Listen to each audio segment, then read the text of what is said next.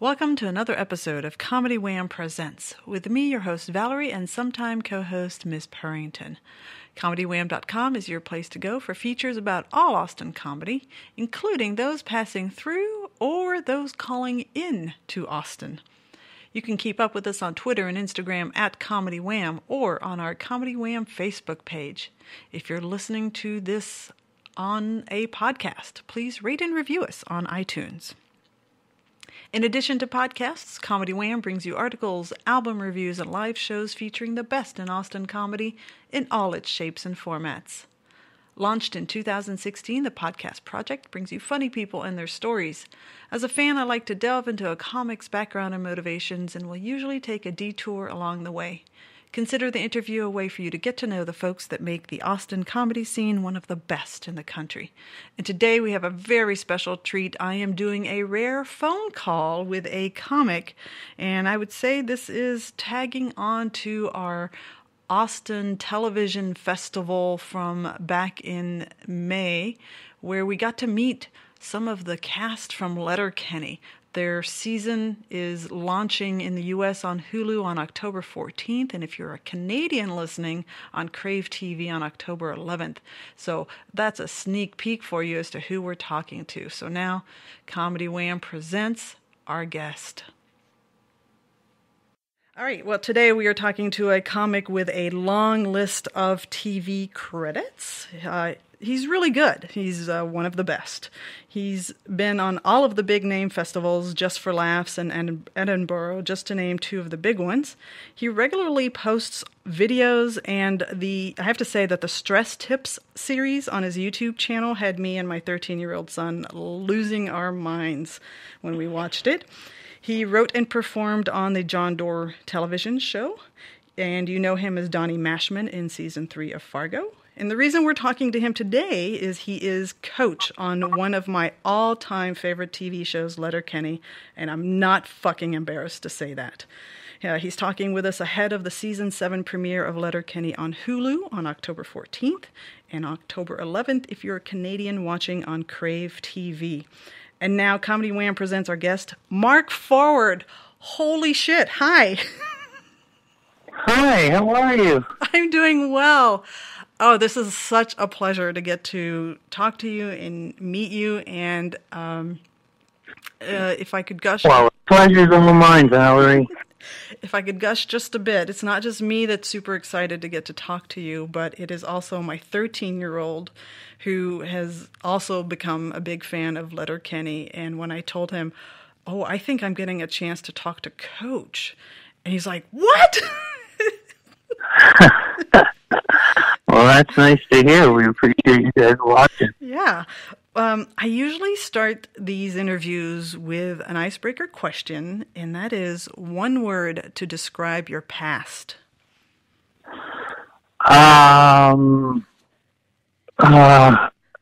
Dislike? That seems very on brand for you. I've been listening to you on Stuart Goldsmith's The Comedian's Comedian episode with you from a couple of years back. So it's funny that you chose that word. I'm not a huge fan of who I was, but I'm enjoying who I'm trying to become. Yeah. Yeah. I like to do a look into the past, obviously with that word to trigger the conversation. But can you share with us your memories of your first comedic performance? I mean, are we going back to like grade 3, or are we like talking like professionally, or I mean in my kitchen at my home? Actually, I mean, sure. I remember being, I was riffing. I was about 8. My sister was killing herself laughing. I don't even remember. It was something about Star Wars, and I was killing. And then I went too far, and I lost her. And I will never forget that moment. That I realized, okay, you gotta be careful. You can't just get high on the laugh. You gotta, you can't just throw whatever. So that's what stuck with me forever. I thought it would be the first real memory of bombing. Yeah. Okay, well that's a fair memory. A lot of the folks that I talk to will think of a situation in the family, within the home where they remember something really vivid. One of the things. Totally. I mean, I remember us bombing too. So it's mostly the bombings I remember. The great shows. I couldn't tell you when I had one. Well, I mean, with the credits that you've had, you've clearly had great shows. So, well, people are completely delusional, Rally. I don't know. Well, I got a lot of dirt on a lot of people. You got a 13-year-old kid who's delusional right now, so let's let's ride with it. One of the things that I was researching about you is that you started in theater and you abandoned theater to pursue stand-up comedy. And I want to ask you, did you know immediately that was the right choice to make, or did it take a little bit of time before you realized, oh yeah, I'm much more satisfied? I wouldn't say it was immediate. I mean, I did 3 years of theater school, and then I did about 2 years of professional theater. I was very lucky to get out of school and actually work. But it never sat right with me. It never felt right with me. I saw all the other actors with this, drive and want of it, and I wasn't sure that was exactly for me. And then I did a play where the guy who was starring in it owned the rights to the play, but the director wanted me, so he cast me, but then this guy wouldn't talk to me for 2 months of rehearsals, and he would only talk to me in character on stage. Oh. So that was my last play, and I said, how can I remove all the other actors from the situation? So I went to stand-up. I mean, I love acting, but I just wasn't a theater actor. I never say the word passion, or I'm quite aware I could do other jobs. It's always actors saying, "Well, I couldn't do anything else." Yeah, you could. Yeah, you could, and you have. Yeah. For those of us that are listening, I'm going to take an opportunity to do a little bit of education. Would you be able to describe what the difference is between being a theater actor and being a TV actor? And it doesn't have to be elaborate. One pays you. Oh, okay. That was one of the. Yeah, I figured one pays more. One pays the bills, and one you get to walk around in stinky mothball clothing and and pretend you're a king. I don't know. They're both great. I mean, they just sometimes things don't fit, and theater did not fit for me. Yeah. And the repetitiveness of theater. I mean, I have a hard enough time doing stand-up, the same joke over and over. So theater was just not for me. Yeah. So I had to find somewhere else to utilize that outlet. Okay. Well, that's... yeah. Okay, so that's our education segment of the podcast. Yeah. TV and film pays the bills, and theater fills your soul, I guess. Not mine, but apparently others. Yeah. Okay, so you triggered me with my next question by talking about fashion. Right. And I've heard you talk about this, and I think it's really interesting that fashion has come up a few times in this podcast, where people will have a certain aesthetic or a certain look when they go on stage. And I think people would really benefit from hearing your take on your particular aesthetic on stage. That I just wear hoodies and jeans? Mm-hmm. Yeah.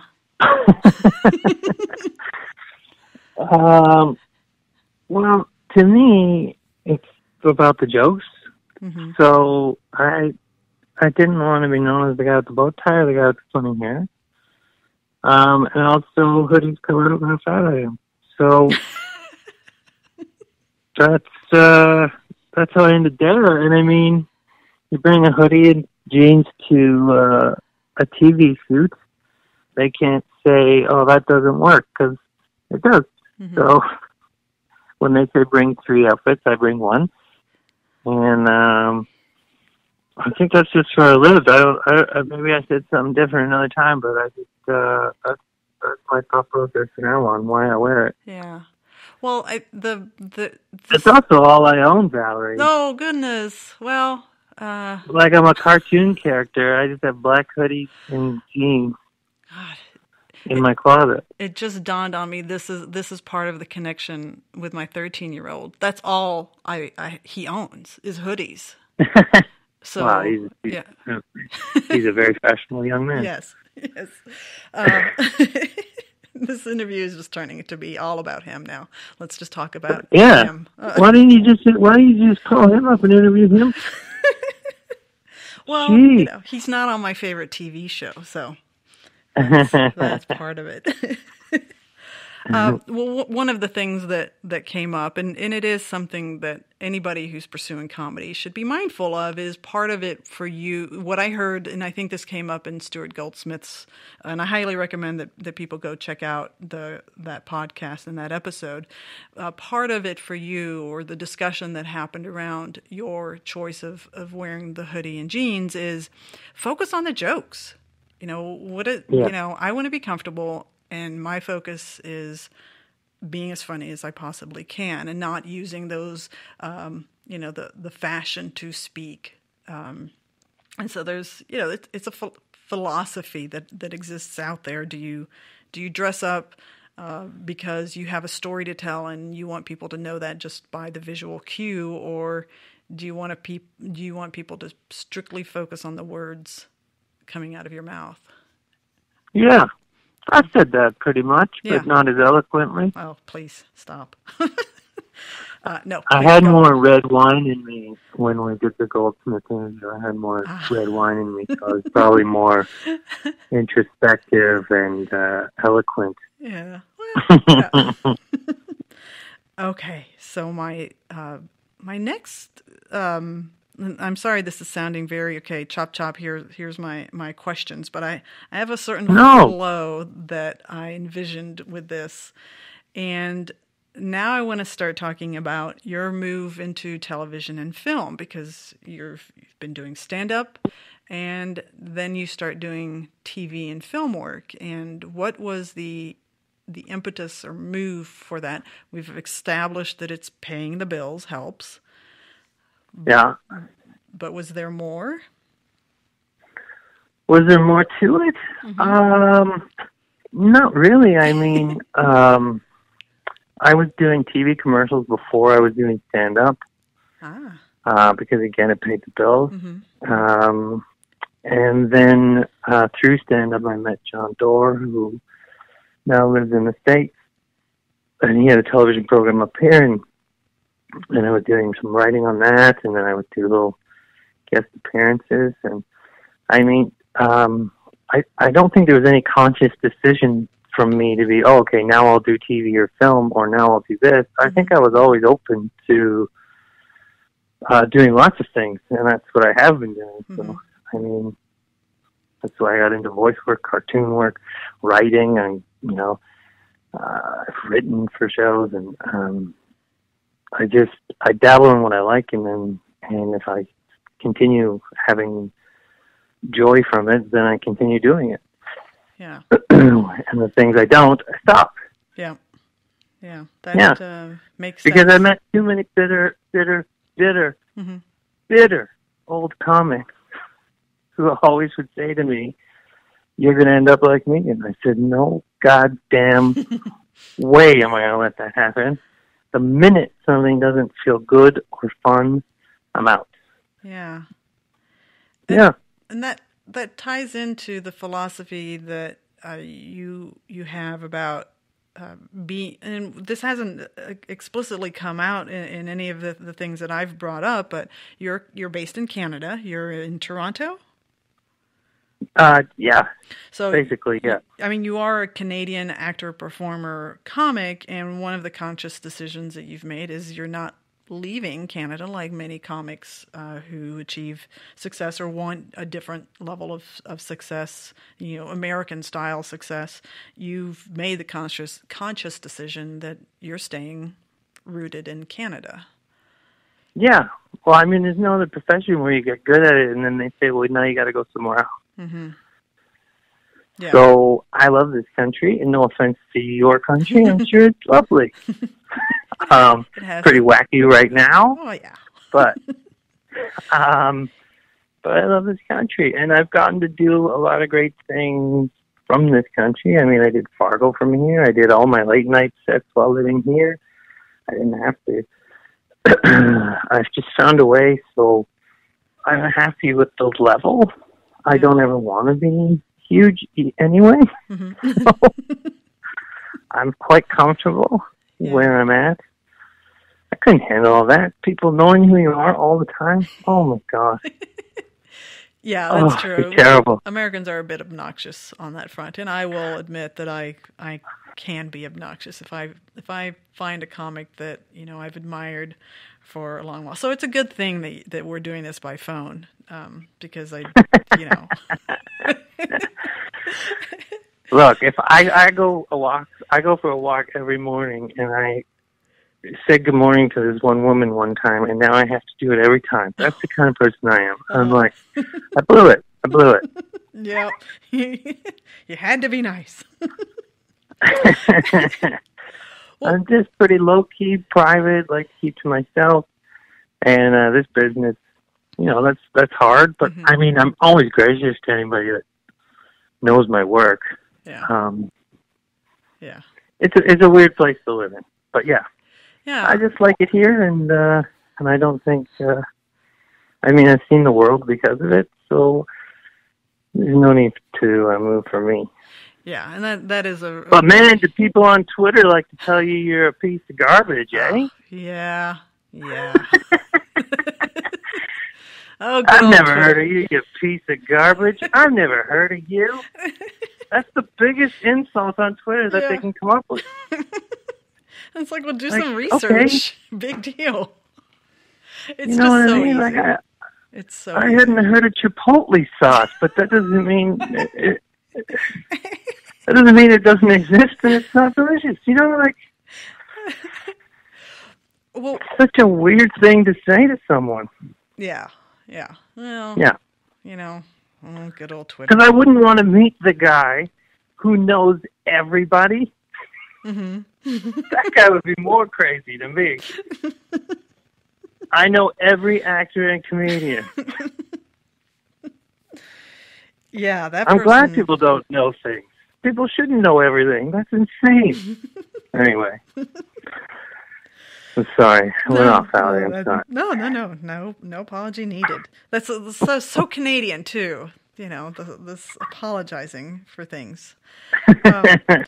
Okay, so then we go into television film, and I will admit that because I've loved the show so much, I've been absorbing, and I spoke to K. Trevor Wilson because I knew he was a comic, and he came down for Moon Tower, which I'm, cross my fingers, you can get down here for Moon Tower Comedy Festival, and then that'd be lovely. Yeah, it's a fun festival, and they actually had a Canadian showcase. They had K. Trevor, they actually had John Doerr was the host for that evening, and Deanne Smith, Nathan McIntosh, some of whom have made that decision to move away, or some, in Deanne's case, to move up to Canada. One of the things that I've noticed about your, apologies for saying it this way, your online presence is you're posting a lot more digital shorts on your YouTube page. And the stress tips was fabulous. Thank you. Even though that's a couple of years old, I would love to see that come back, because it's... I would too.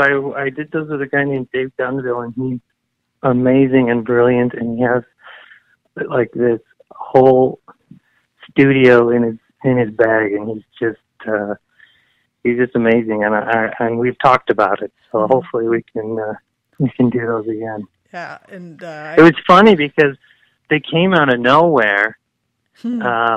we had another idea where I was going to interview people, and I said to Dave, I don't think I can do it. I don't think I have that in me to just walk up to humans.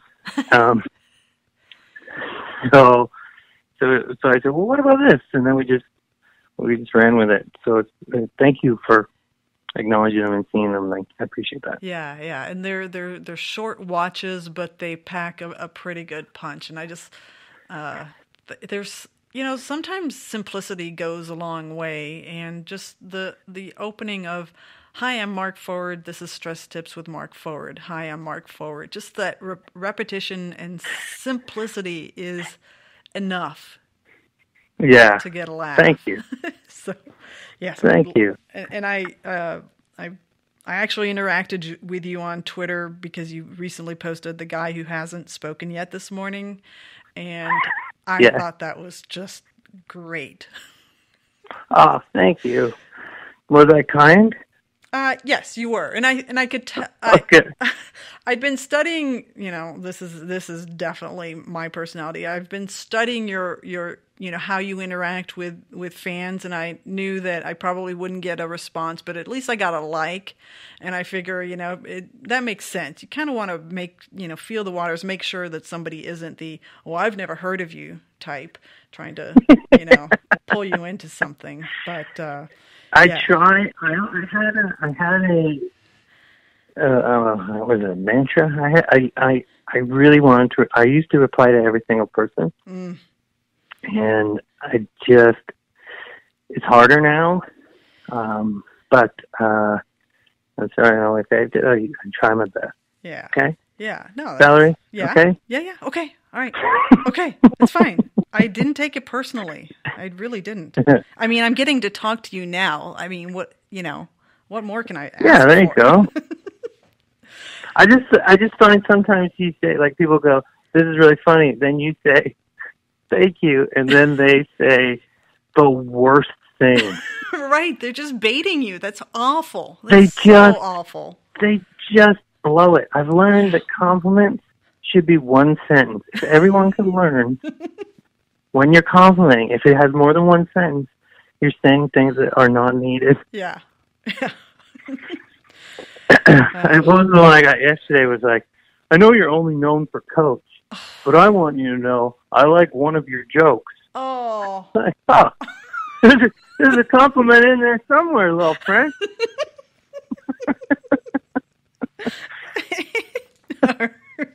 Well, that is... it really does not take that much research to find out you're known for more than that. So...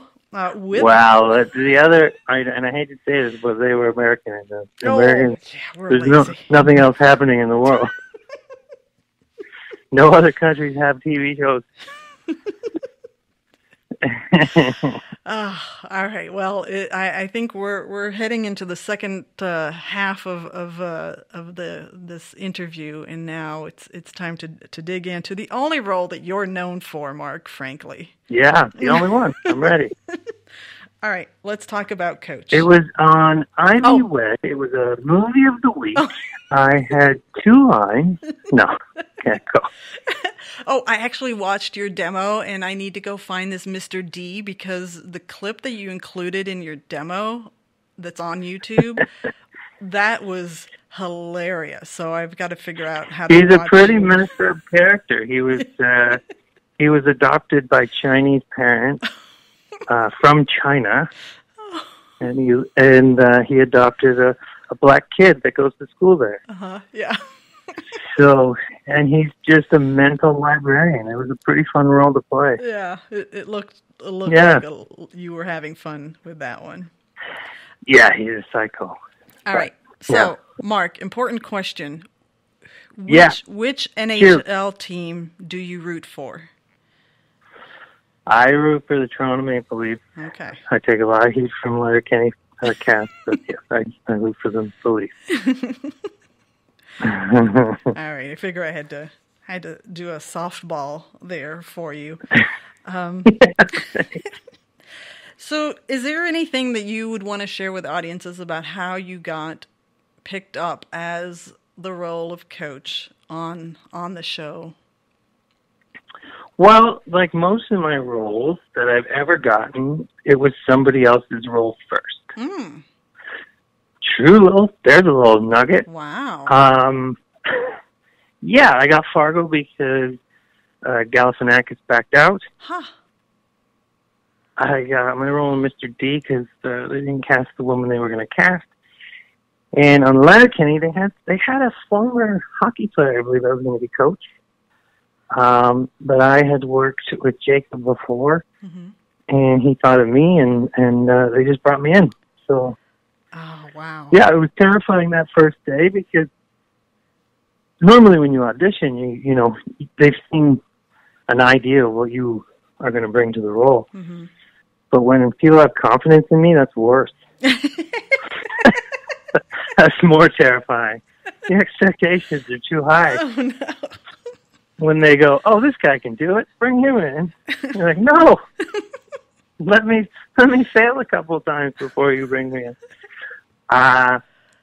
So then you get, you know, Jared's writing, which is for the coach in the early years, was like a page and a half monologues of words. I was like, I don't even know what. I don't even know what some of these words are.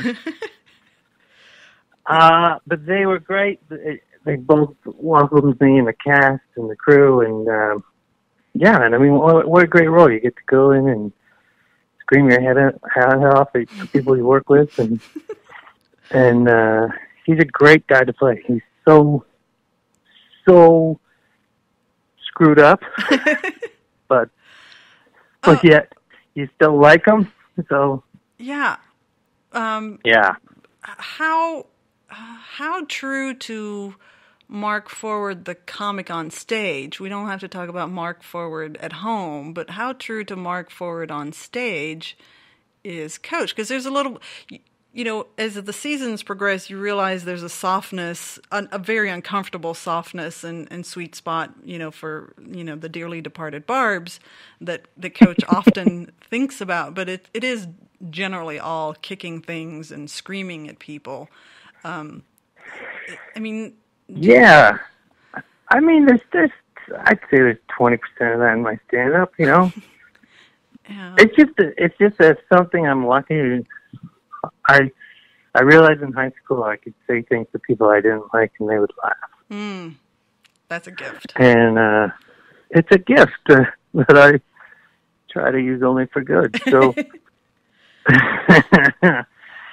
Yeah, so I just realized that, you know, I can tell a crowd that they're the worst crowd in the world, and they enjoy it and they see through it. Mm-hmm. Yeah. They see that that's not all that there is to a saying. So yeah, one of your recent clips that people can watch, it's I think it's from Just for Laughs. I'm pretty sure it's from Just for Laughs, but you open up, you know, with that trademark, I'm going to call it now, your trademark, you know, I'm good, I'm the best. And then you say, you know, mm-hmm.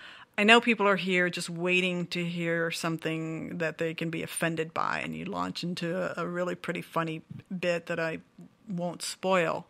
And so it is kind of funny that you're expecting that, and you're kind of engaging with that, you know, stop judging me kind of thing.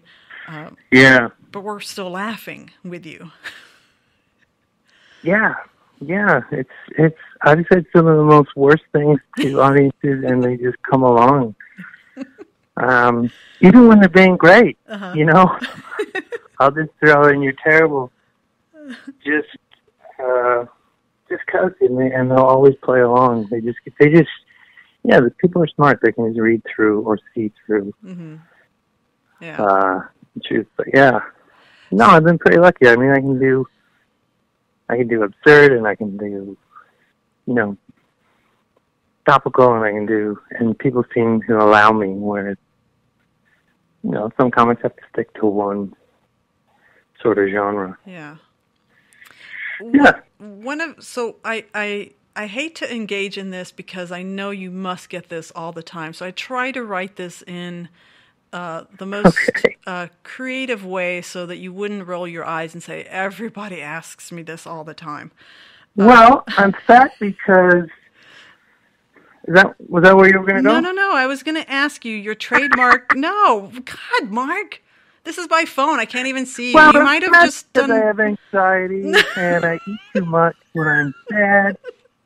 Alcohol, plays a part. No. I'm trying to walk every morning. Stop everyone asking why I'm so fat.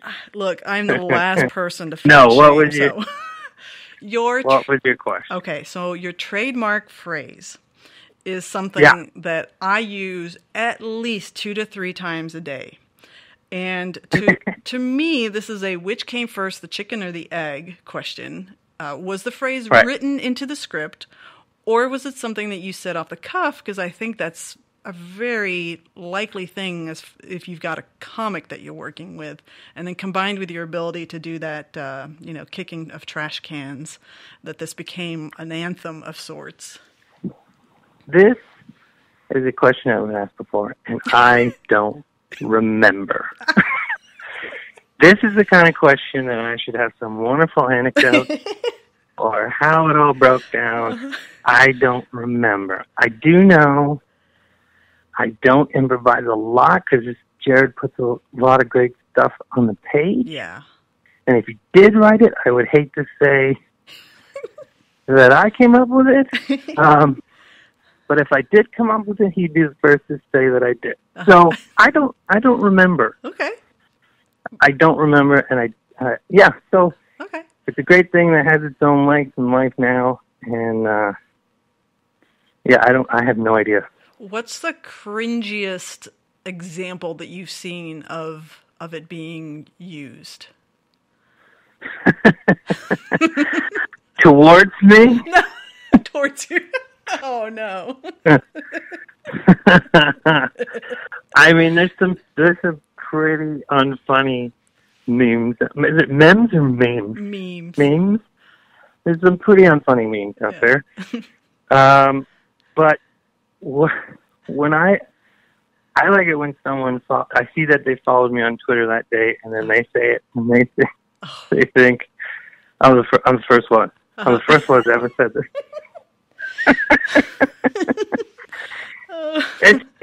It's fun and I love it, but when you post a picture of a sunset on Instagram and people just put fucking embarrassing, it's like I don't even know what you're going for. Yeah. I could post, here's my newborn baby. Oh, fucking embarrassing. What? That would be pretty cool. I don't even see the connection. And if an NHL coach, there was a couple during the playoffs, I think it was St. Louis, he actually mouthed that. So, my Twitter just blew up. Yeah. But it's fun. It's fun. Yeah. Well, it must. I do recognize that the writing is so. There's an element that has to be scripted because it is so rich in wordplay and particular ways of telling a story that totally. If it was just thought, we'll have the coach say this the first time that it happened, and then Jared and Jacob and Mark realizing, this is comedy gold. We have to weave this in, almost every episode that you appear. Yeah, so. It's great. Yeah. I love to be if I'm being honest, I love that coach is growing. Mm-hmm. Because he they could have just left coach behind and kept going. But the way that we've found and the way Jared stayed committed to this character, and now we're learning about kind of where the anger's coming from, and piece by piece. It's so fun to play. Yeah, the character development through the holiday episode, which so awkward, and then the Valentine's episode. Just more awkward goodness, but it's also good. I mean, everybody's character has a lot of awkward. Totally. All right. Totally. But isn't it crazy? There's so much awkwardness in that town, and so much, but everybody's sort of there for everybody, even if you're the biggest asshole. Exactly. It's like, right. And that was a lesson Coach is a monster. Coach would never be invited anywhere.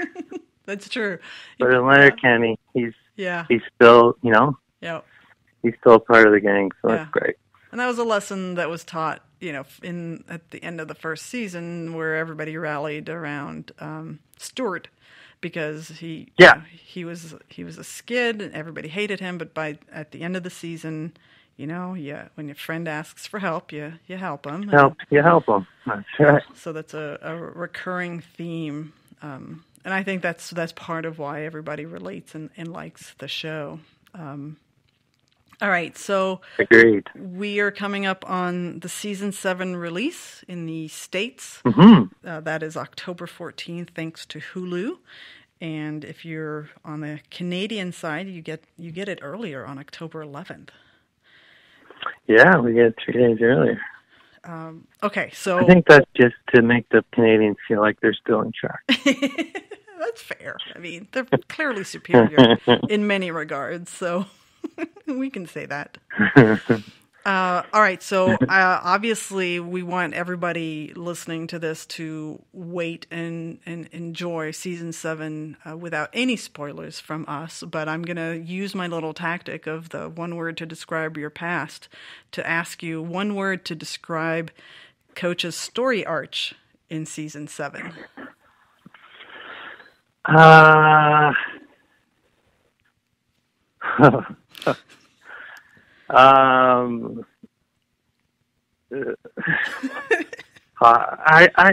There's so many words that came to my head, but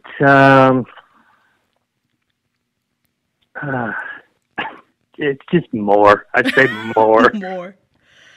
Yeah, just more of that horrible man.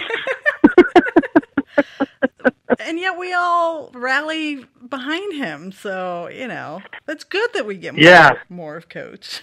It's a good thing. Yeah, it's, I had a lot of fun with this season, so I'm interested to see how people take it. Yeah. Oh, is there any, I'm not really good with the how to phrase a question to make sure that you don't, that we don't spoil anything. Anyone to spoil, but well, I got to work with cast members I don't normally get to work with. That's and cool. So that was fun, mm-hmm. and just seeing more of who Coach is and what his belief system is. Yeah. And then past season 7, we were getting 8, 9, and 10 seasons, so there's even more to look forward to. Yeah, there's more coming down the road. I mean, we go back into shooting in November, so and some of that stuff is really, really funny too. So it's nice that we have that security and that ability to know how long we got and really just sort of settle in rather than, worry. Yeah. So it's great. Yeah, we're having a great time. Great. It's like summer camp up there. That's what it's like summer camp, but for me it's like they're all gorgeous, well-built men and women, and then this old fat man shows up every once. Stop. Oh, no, I'm telling you. Suit days between Andrew and Dylan, where I have to wear a suit, and those two Adonises are wearing suits, it's the worst. And they always put me right in the middle, just like this is what could happen to you. But you and I are in our 40s, so we both know, things can change it's coming. in 20 years.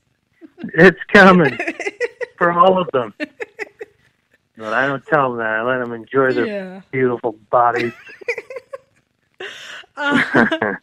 Well, this past May or June, the days and months all blur together, I was really lucky that I got to cover the Letterkenny panel that came down for the Austin Television Festival. And there was a Q&A, and I actually got to see, as part of that, the first episode of season 7, and I know about a little bit about the more, and I'm excited for the watching the rest of the season. But one of the questions that I thought was a lot of fun for the MC to ask, and I'll give you a chance, since for whatever reason you didn't want to come down to Austin. Oh, I don't know the story. They were asked, the cast was asked to share their most embarrassing Jared Keeso story. So I'll ask you, do you have one to share with us? Look, I have no embarrassing stories of that. Man, other than one, I'm killing them at Crib, so I want to put that on the podcast so everybody knows. Totally destroying him with the game of Crib. But the most embarrassing thing he ever did to me was we were on tour and he filmed me snoring. You can check that out on his Twitter feed. Oh. It was the weirdest snore I've ever heard in my life, and it was me doing it. So that's my most embarrassing. I don't know. He's such a well put together human being. Yeah. No, I got nothing. All right, fair enough. Well, got nothing. He's a good human being, and he keeps me employed. Yeah. You don't want to trash your boss.